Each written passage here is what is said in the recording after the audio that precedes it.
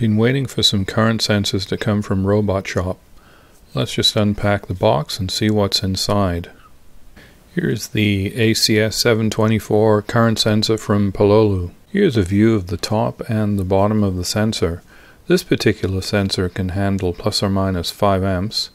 It has pretty simple connections. It just has power and ground, an output pin which outputs a voltage proportional to the current, and the two current shunt connections, which are the large circles that you see on the right hand side. Okay, let's get this thing hooked up on a breadboard and experiment with connecting it to an Arduino. Here we go.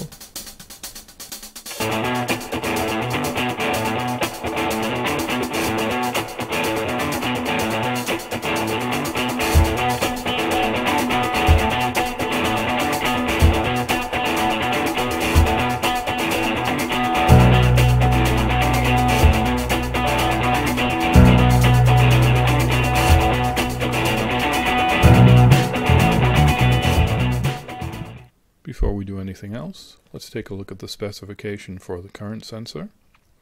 And notice that it has an extremely low resistance on the primary shunt, only 1.2 milliohms. Down here we have the circuit diagram of the hookup. It's pretty simple. They have a bypass capacitor on the power supply, which I'll add, a 1 nanofarad filter capacitor, which I'll also add, and then C load, which when I look it up is supposed to be 10 nanofarads. And then the current comes into these main terminals here. Notice also that it's a 5 volt single supply operation, and that we can use AC or DC current. And in this case I'm going to just use DC. And we're using this model right here, which is plus or minus 5 amps, and it outputs 400 millivolts per amp. Now scrolling down in the specification, we'll go to the specification for this particular model. Here it is here for the 5 amp model, and we'll notice that the zero current output voltage is VCC times 0.5. So with a 5 volt VCC, that means that we'll have 2.5 volts with no current, or we should expect 2.5 volts with no current. And we also note down here there's some error components, so they're saying that the sensitivity may be off slightly by this percent, and the voltage offset error, I guess at 0, may be off by these small amounts. So we can expect that it may not be exactly 2.5 volts when we have 0 current, but we can adjust for that in the software. Okay, so let's carry on and test this out. Let's take a quick look at the circuit diagram. This is the test setup that I used. I used a 7805 to provide the 5 volts for the current sensor. So I was feeding that with about 7 volts from one power supply. And over here I had another adjustable power supply feeding into the current sensor and then down into an amp meter and down through a load. I used 3 10 watt 10 ohm resistors in parallel for the load. And then over here I had the voltmeter monitoring the output from the current sensor, and I also had it connected to the A0 input on the Arduino. Some capacitors for filtering and so on, as discussed earlier. And then this wire here is sort of optional from the Arduino 5 volts to the 5 volts from the 7805, because the Arduino is also powered by the computer. I found that with this wire in place, the sensor 0 point seemed to be closer to 0. I preferred not to have this wire here just for safety purposes. And I found that the current sensor 0 point drifted a little when I took that wire away, and also I found that the digital reading on the Arduino was a little bit off when I took that wire away also, but I didn't really want to have that there most of the time, just in case any of the wires got crossed. I didn't want higher voltage going back into my computer. Okay, so let's take a look at this on the benchtop. The yellow meter on the left is measuring the voltage coming out of the current sensor, and the orange meter on the right is measuring the current going through the sensor. So right now I have no current going through the sensor, and you can see that it's outputting 2.530 volts. It should actually be outputting 2.500 volts if it was perfectly accurate, but in the spec that says that this can vary, and also I'm using a separate power supply from the Arduino and the sensor, and I've noticed when I use the same power supply that 2.5 becomes more like 2.510. It's still not exactly 2.5, but I'd prefer not to connect the Arduino plus supply with the outside power supply just for safety reasons. So just to start, I have a really simple program running that just reads the analog reading on A0. So I have the output of the ACS724 connected to A0, and you can see here on the serial monitor I have the readings coming out, and what I see initially tells me that we're going to have a bit of an issue, because you can see here reading from 519 drops 508, and then it's over around 511 and so on. And right now the ACS724 is not connected to anything with respect to the current sensing pins. I don't have anything connected to it, so I'm just looking at the output with it in a quiescent state.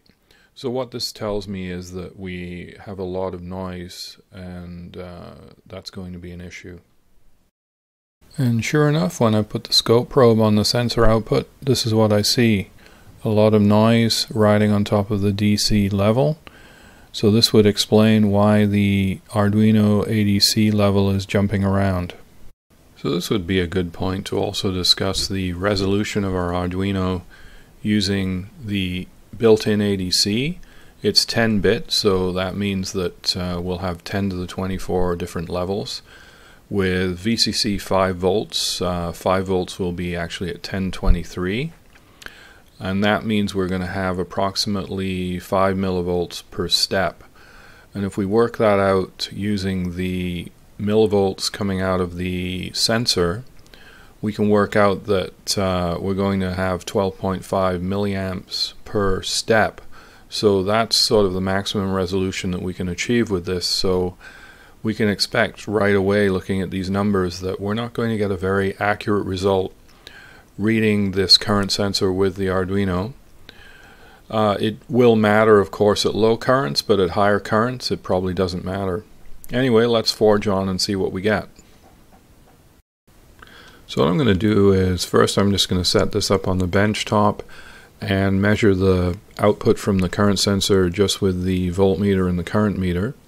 And because we know that this is not going to work very well with small currents, I'll start with some larger currents.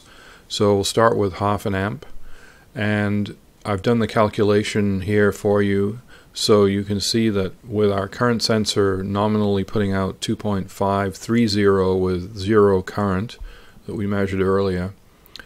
In the first case with 0.5 amp, I'm reading about 2.73 volts. So if I subtract our 0 point of 2.530 to get the increase, I'm getting around 200 millivolts, and seeing as the current sensor puts out 400 millivolts per amp, we're right on at 0.5 amp. Now let's increase it to 1 amp and see what we get. So here we are at 1 amp, and you can see that we're getting 2.930 volts. So this is an increase of 400 millivolts from our 0 point, and seeing as we have 400 millivolts per amp, we're getting exactly 1 amp, bang on. So let's do one more test at 1.5 amps, and you can see that the sensor is now putting out 3.130 volts, which is exactly 600 millivolts above our 0 current point, and this works out to exactly 1.5 amps. So it seems that in analog mode, using voltmeters and ammeters to measure this, that the sensor is extremely accurate. So now that we've determined that our sensor is working, I'm going to connect it to the Arduino and we'll take a look at the ADC readings on the serial monitor. And because we know that the ADC reading is jumping around a little bit due to noise, we'll take the average of 10 readings. And I've changed the program to do that. So here's the code that I'm using to make the measurements. Notice here that I've added in this fudge factor of 5 here, so this is to compensate for the fact that the Arduino ADC seems to be reading 4 or 5 points low because of the fact that it's using its own power supply from the computer. So there seems to be a slight misalignment between the power on the Arduino board and the power on my breadboard. So that corrects for that. And then down here I'm calculating the voltage and then the current and taking 10 measurements and then spitting out the measurements plus an average of the 10 measurements. Anyway, I'll provide a link to this code if you want to play with it. You can see here that the average is sort of fluctuating around 0. So right now I have the power supply supplying current to the current monitor off, so there's nothing flowing, there's no current flowing, so it should be 0, but it's actually fluctuating either side of 0. This is because of noise and the inherent inaccuracy of the way that we're measuring things. I'll turn it up to 500 milliamps.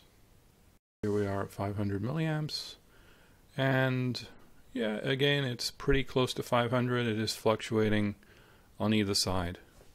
Let's go up to 1 amp. Here we are at 1 amp, and again, it's reasonably close. It's just fluctuating sort of 10 milliamps either way, maybe a little bit more. Here we are at 1.5 amps. Again, it's fluctuating around 1.5 amps. It's pretty good, not exact. In conclusion, I'd say that this current sensor is pretty accurate and would work really well with analog circuits. So if you want to use it in a power supply or a current load or something like that with feedback, say through a operational amplifier, it should work very well. But there are issues with the noise and the resolution using it with the Arduino ADC. So I don't think that you could control a power supply or something like that very well with this. At least not with the system I'm using here. Anyway, it's probably good enough for just monitoring average current in higher current circuits. Obviously, as the current gets lower, the issues are going to become more and more prevalent.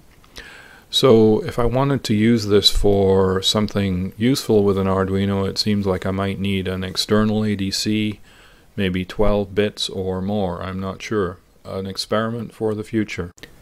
Anyway, if you enjoyed this video, please like and subscribe on YouTube and Instructables. And I'll see you in the next video. Bye for now.